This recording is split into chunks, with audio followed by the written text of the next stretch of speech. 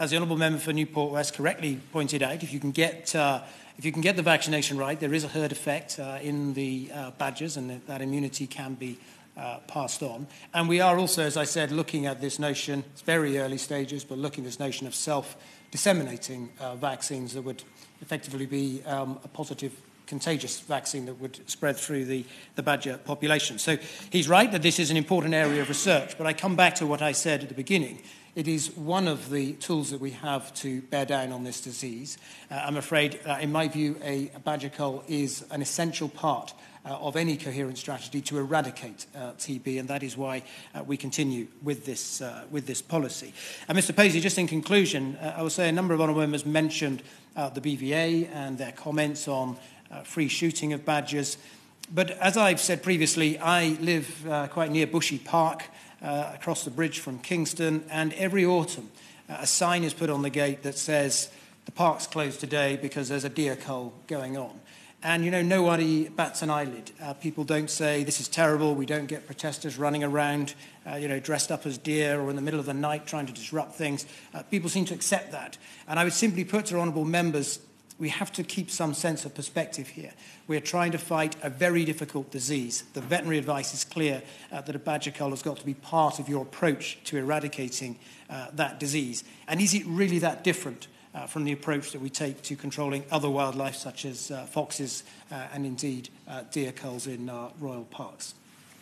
Thank you. Before I put the question, I'm able to call the member for Newport West to make a few points. I'm very grateful to you, Mr. Paisley. Could I point out that the reply we had has been a very disappointing one from the Minister.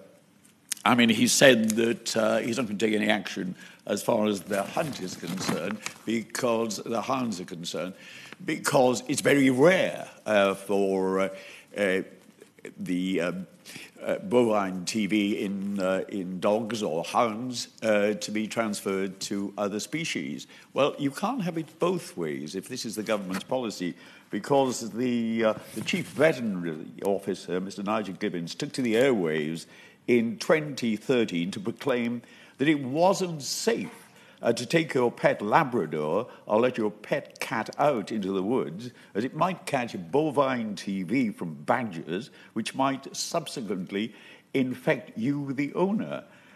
This, I think, was taken in a rather extreme view at the time. But if the veterinary view is that bovine TB is infectious into other species from hounds, we must take this very seriously, what's happening in a hunt that's been trampling over 6 of our counties. And we should look to other methods of making sure that if we are serious about making sure there's a new source of infection, to carry out inspections in the hounds. The reason we don't know if it's in the hounds is because we haven't looked before.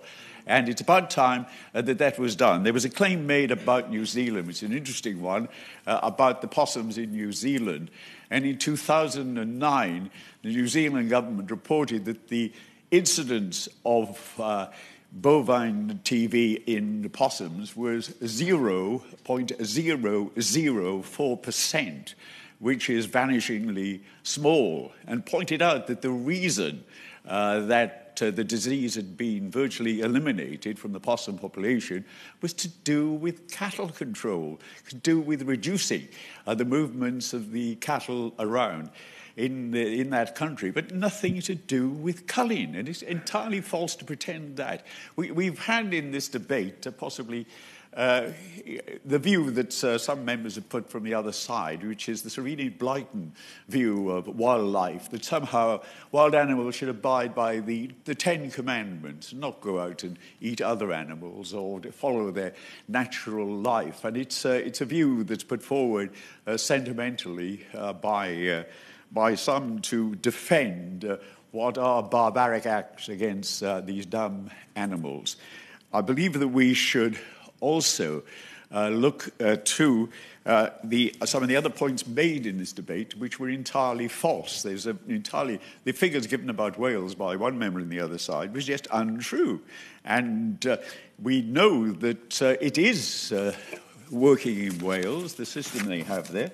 but it's not working in England. Since the last debate was held here, between November 15 to 16, there were 36 new herd incidents where official TB-free status was withdrawn. So we're going backwards in those, and the number of cattle destroyed was up 8% in those areas.